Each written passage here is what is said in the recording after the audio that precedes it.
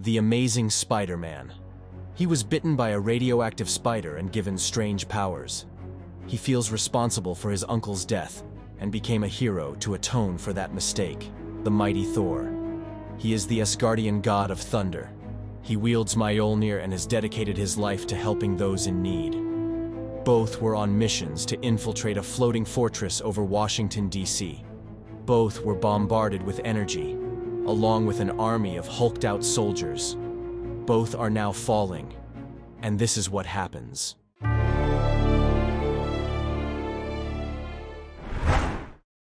Transformed into Hulks by the cunning hands of the Intelligencia, Thor and Spider-Man descended forcefully upon the serene expanse of the National Park in Washington, D.C.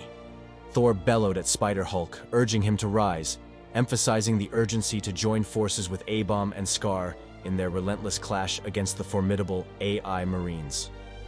Spider-Hulk, grappling with diminished cognitive prowess due to the transformative effects of the Hulk, found himself somewhat befuddled and sought clarification about the adversaries they faced. Yet, his attention wavered as his keen senses were drawn towards the iconic Smithsonian Institute. Recognizing the familiar landmark, Spider-Hulk's mind meandered into the recesses of memory, reflecting on times past. It was when Peter Parker was just a young teen before he ever became Spider-Man. His Aunt May and Uncle Ben were helping Peter get ready for a field trip to the Smithsonian. Uncle Ben recounts the first time he went to the famed museum and makes a joke about the dinosaurs having flesh on their bones.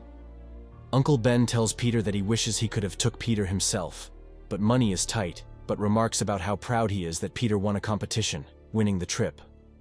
Ben tells his nephew that he should have lots of fun with the other intelligent children who get to go on the trip as well. With his recollection complete, Spider-Hulk advances towards the building, while Thor observes the ongoing battle, devising a simple strategy to halt destruction by causing destruction.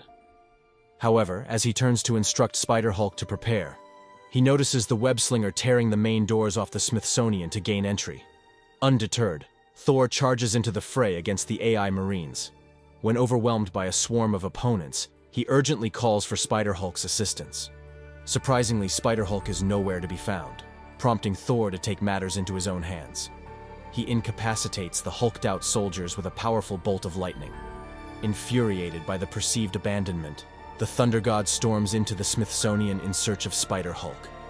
There, he discovers Spider-Hulk engrossed in studying a plaque explaining a display of dinosaur bones.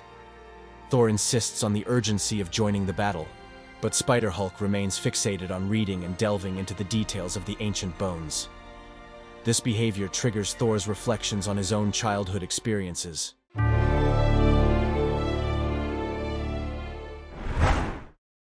Centuries ago, the All-Father Odin orders his son Thor to include his brother Loki in his games.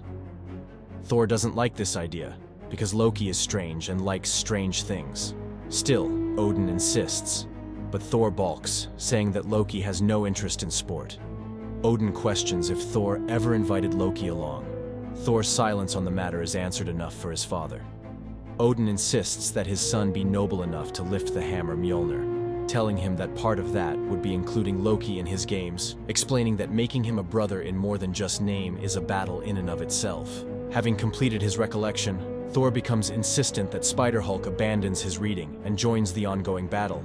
Ignoring the request, Spider-Hulk faces a threat from Thor, who warns of an impending attack if he doesn't comply. Spider-Hulk, unfazed, turns around and expresses a desire to be left alone, urging Thor to take his Mako games elsewhere. With a hint of mockery, Spider-Hulk suggests that Thor may have forgotten the purpose of their fight, further fueling Thor's anger. Despite Thor's demands and threats, Spider-Hulk remains steadfast in his decision not to rejoin the battle. In a fit of rage, Thor raises his hammer, ready to strike one of the dinosaur's displays. Before he can carry out the threat, Spider-Hulk intervenes by webbing up Thor's hand.